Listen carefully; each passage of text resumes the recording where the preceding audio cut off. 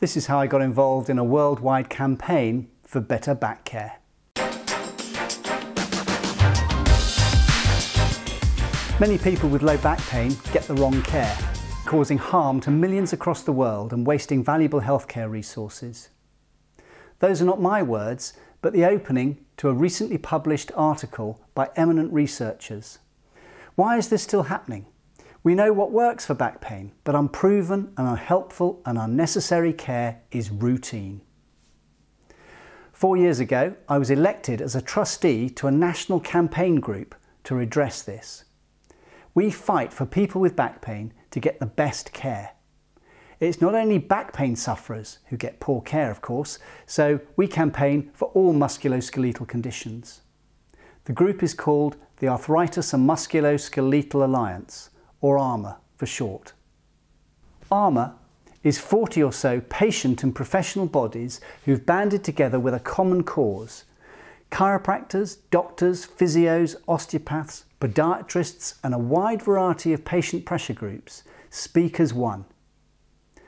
Our vision is to promote MSK health of the population throughout life and for everyone to receive appropriate high-quality treatment promptly.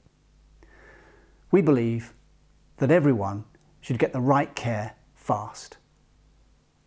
We organise conferences, meet ministers, lobby NHS England, and we've created a single voice for all those with bone and joint problems, including back pain. We help local NHS organisations develop local plans to understand what's needed to deliver evidence-based, cost-effective services for good MSK health, and to help those looking to improve their services. We also lobby on the world stage. ARMA is part of an international network of similar organisations in other countries. I was lucky enough to go to the World Health Assembly at the World Health Organization in Geneva. Although I was a small voice amongst the thousands of delegates, I was able to make a case for better MSK services. It was a privilege to meet Dame Sally Davis, the then Chief Medical Officer. We talked about her project on antibiotic resistance, and I told her about the need for better back care. I tried to buttonhole Jeremy Hunt too, but he ignored me. I bet Sally and Jeremy are glad they're not here for the COVID crisis. It seems strange to mention MSK problems like back pain in the middle of a pandemic which is taking hundreds of thousands of lives around the world. It affects us all. However, it's essential to keep on talking about MSK problems because of their impact. Other health conditions always get more press, more political attention and more research cash, and we're seeking to redress this. Heart disease, obesity, cancer and Alzheimer's are big problems for sure. But back pain is the single most significant cause of disability worldwide. It affects all age groups, from children to the elderly, and it can be profoundly disabling. Someone with back pain can't exercise as much as they would like, so conditions like obesity and heart disease are made worse. People with chronic back pain also suffer from more mental health problems. Depression and social isolation are worse in people with long-term joint pain.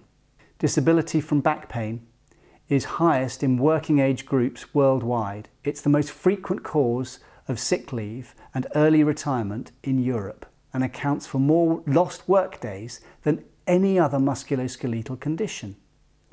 It's time to get serious about back pain. It's easy to see the effects on our friends and family. Most of us know someone who gets episodes of disabling back pain. It's tempting to think that this is a first world problem, with inactivity and our sedentary lifestyle to blame. But this would be inaccurate. A study of 500 farmers in rural Nigeria, for example, more than half had reduced their farming workload and 1 in 3 had been absent from work in the past year because of low back pain. It's everywhere, and it's getting worse. In the United States, the highest healthcare cost of any condition is for back and neck pain, standing at $135 billion. It's gone up 7% a year for the last 20 years and shows no sign of slowing down. Other MSK conditions came in at number 2 and diabetes number 3 on the spending spree. heart disease was lower at a paltry $90 billion. Despite this tidal wave of back pain suffering around the world, many are not getting the right care. Authors of this recent review concluded that despite their earlier protestations in the prestigious medical journal, The Lancet, their call for evidence-based care has mostly gone unnoticed. Not here. Here at Sundial, we studied the findings and reviewed our care. Fortunately, we didn't have to adjust our care that much. As you might hope and expect, as back experts, we were following the best evidence. So what is the best care for back pain? Stay active, avoid bed rest, the option of spinal manipulation, and simple painkillers. That's it.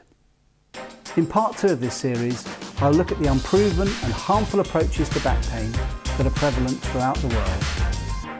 Thanks for watching.